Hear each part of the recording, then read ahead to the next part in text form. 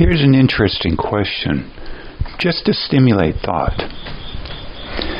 Is living in urban conditions a package of defense mechanisms, or you might say a package of drugs of choice, as compared to situations you might call rural or deep rural? And by urban or urbania, I'm also referring generally to suburbs also. Hence, in Colorado, perhaps 10-15 years ago, there was a movement, in fact, for the rural people of Colorado to secede and form a separate state from the urban parts. And it being no surprise to many if they were to look and consider that many Republicans are found in the rural areas as opposed to the urban areas. And noting that many of the people who are Christians, sometimes also derogatorily termed fundamentalists, are often more to be found in the rural areas, including the Midwest of the United States, as opposed to urban areas where if there are Christians, they tend not to call themselves fundamentalists. They might call themselves, in a sense, prosperity Christians, or Christians who have been blessed greatly by God, or Christians who you might say have a different flavor, noting that the Mennonites and Amish do not tend to live in urban areas, and they have a much different viewpoint on how they consider themselves justified to be Christians and what will happen when they show up at the pearly gates, as to more than simply claiming in a 15-second prayer on their knees that they are then in, so to speak, and on the list. Not that I'm stating my viewpoints one way or the other on Christianity in general, or the various flavors. There is, too, a fascinating video by a Dr. Vaknin. Actually, he goes by Prof. Vaknin, P-R-O-F-V-A-K-N-I-N, on YouTube channel.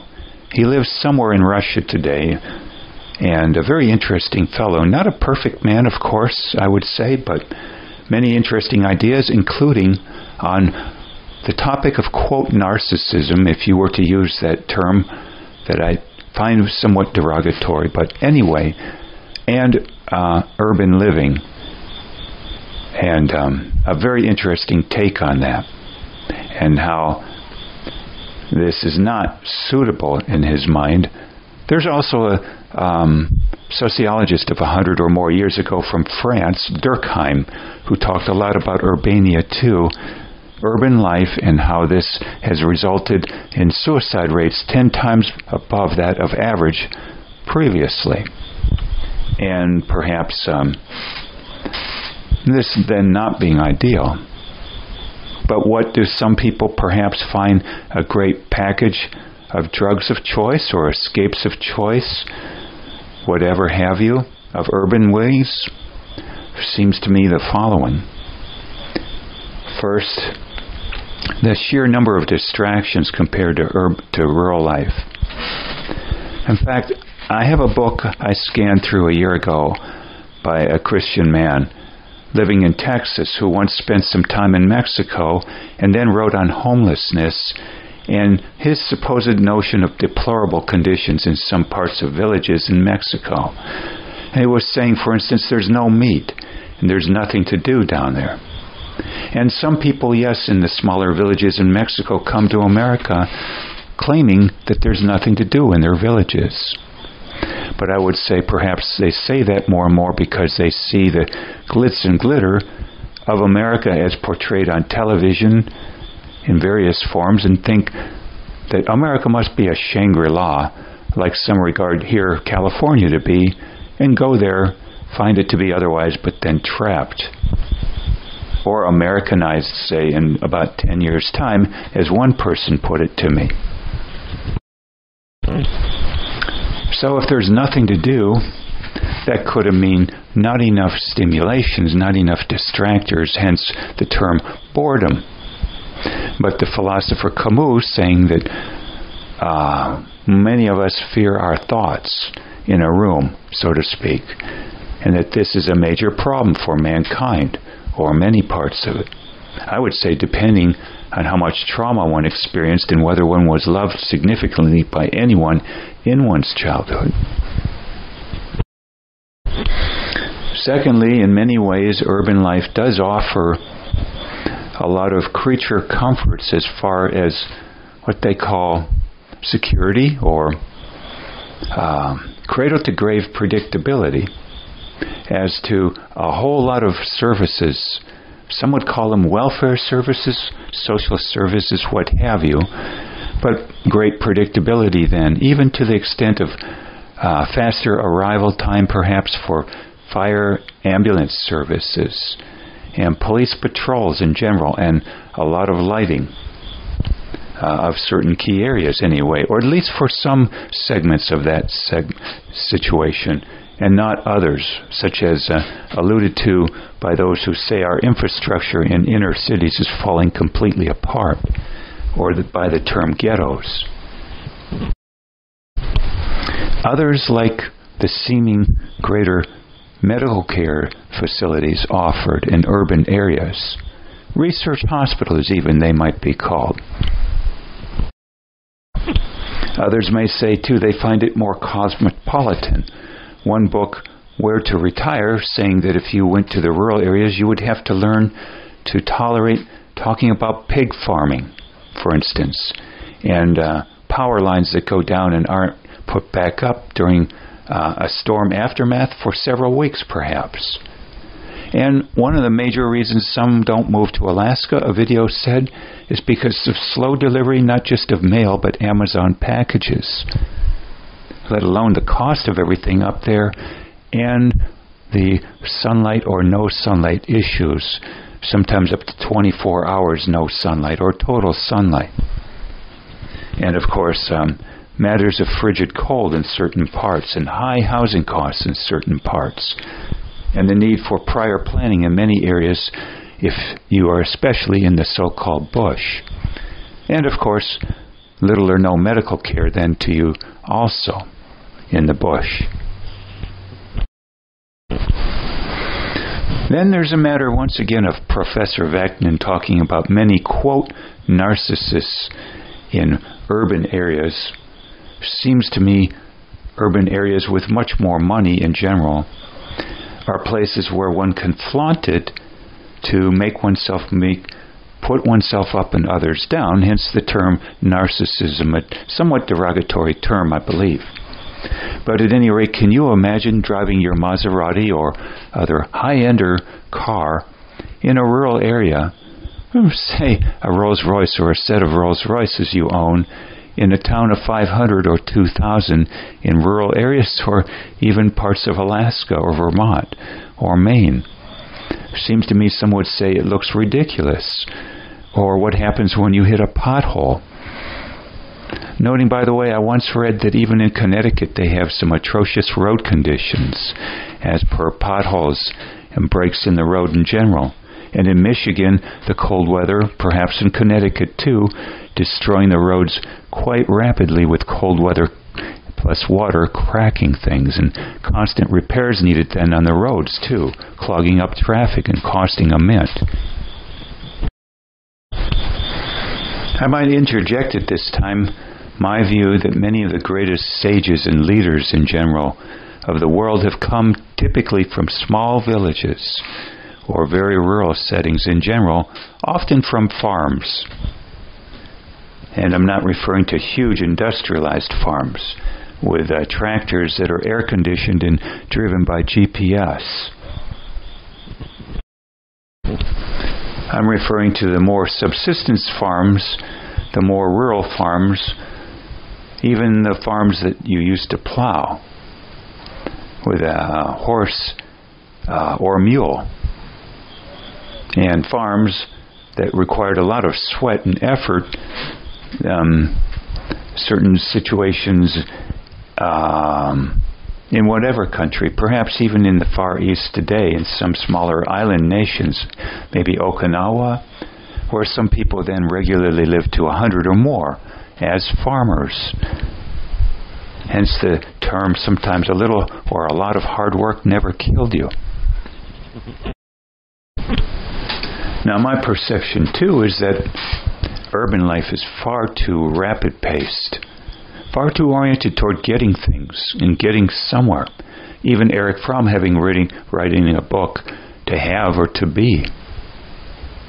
To be, in my mind, as per being someone content, happy, serene, rather than being someone wanting things.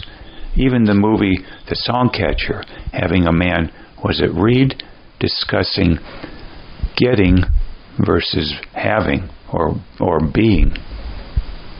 There's something to that phrase. And wanting simply to be left alone. Interestingly, two great marketers, salesmen, have talked right in the preamble of their speeches about money is not the root of all evil, and that salesmen are not trying to sell you things you don't want, don't need, and can't afford, i.e. a ton of distractors, as found so typically once again in urban life. Hence, why else do you think they call New York City the city of manicness, basically? Or that it is an empire of neon signs and huge buildings. Huge buildings, by the way, conveying a sense of power as to their hugeness, the people who created them, and a vicarious sense that you too are powerful, like a little god or goddess. And that's urban living giving a sense of massive amounts of control as per predictability, even, quote, being taken care of without having to lift a finger or think as per lifting a finger. And once again, being able to show your stuff off to your ego advantage in the put down of others. And one last comment, how urban life offers so much more anonymity than rural areas. Your character will be known in a rural area, even to the extent if you go on a large farm and disappear in the rural area, only to resurface every 2 weeks for groceries and gasoline. Hence the adage that he took to the woods with his RV or with his wife or companion, 5 dogs and chickens. Said somewhat derisively. Now there are some who, like in biblical scriptures, are just to be of the world, not, or rather in the world, but not of the world. That meaning probably somewhat clear if one were to ponder it. But that can be easier said than done, and perhaps we need to have a balanced approach. And hence an afterthought too. Some areas like Los Angeles, San Francisco, Seattle have so many, quote, homeless people. And it's always said, well, they have such addiction issues, but maybe they are there not just because of the warm weather, arguably less so perhaps in the winter in Seattle, but particularly because these are areas where there's a lot of distractors. And isn't chemical drug addiction a form of distraction from your traumas? Hence many homeless, so to speak, wanting not just whether they can tolerate even in the winter outdoors or with just a sleeping bag, but they're wanting San Francisco because of all the distractive, quote, amenities that are not to be found in the sticks. For instance, in some of the poorest areas of the country, it is said economically, like Kentucky or maybe Mississippi or Alabama. Noting, by the way, that I, as a Kentucky citizen, have ran across somewhere that Kentucky can be a great way of life for certain writers. And I have a book on certain writers that I wish to plow through who live in Kentucky. The idea being that perhaps the land is much cheaper, thus you have to expend much less resources to get it. I know people from New York, for instance, who came to Kentucky, bought a 40-acre spread here to get away from things or grow or do whatever because it was so much more affordable. I know a person, too, from Oregon, Portland, who did the same thing coming here and having a spread of land. Same deal. And I may have alluded to anonymity surely in the urban areas as opposed to rural areas. In fact, there's a dating coach who has ironically left the country Caleb Jones, talked of how if you want to have a lot of partners, female partners, so to speak, if you know what I mean, he said you're going to have to go to a city of at least 1 million in population, but he didn't explain why. My take being that in rural areas, your playing the field would be quite noticed and disapproved of. In fact, I know a gay man who owns a jewelry shop in a small village in Appalachia who said, everybody knows your stuff, and spends all his summers for the past 20 years in Japan with friends. And guess where he lives? In a straw bale home with a hose delivering water from a neighbor, with many scorpions he has to step on when he gets up in the morning as one of the costs to pay. Again, for a lack of anonymity, plus or minus, and I'm not even saying anything value-wise about various sexual outlooks. I'm simply stating the way it is, I believe, in rural areas, that there is no anonymity, but there is in urban life. And in fact, many clubs. There's even in libraries in a major metro area in Kentucky, one or more groups devoted to gay pride or lesbian pride, whatever the terminology is. And at one time, 30 years ago, someone, a medical doctor, told me that there's a strong movement in this one major metro area in Kentucky for the gays or lesbians, what have you, terminology-wise these days. Hence the difference between urban and rural life, even in what you might call a more fundamentalist area or more religious area, what have you, of America today. You would never find a gay pride group or lesbian group in a rural area. I can guarantee it. But you'll find that much more under the sun, say, in New York City.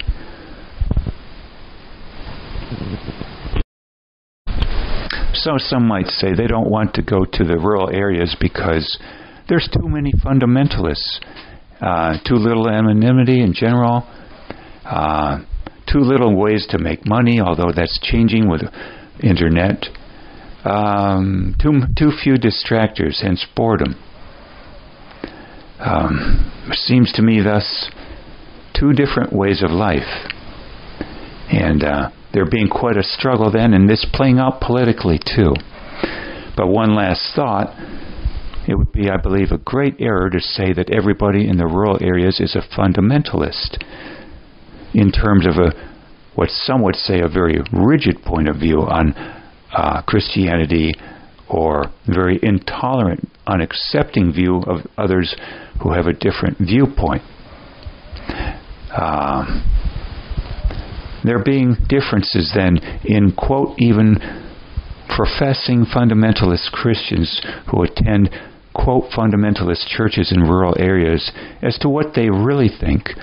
Many simply saying they're touting the hardline, very conservative, very stringent views just to fit in, to conform for less blowback. Whether that's a great idea or not, one could question. But it being true, if we're one to look on the internet, that Christianity, whatever you're going to call it, as to its flavor, in some countries is much under malign, much castigated. That then, my whirlwind ideas then on rural versus urban.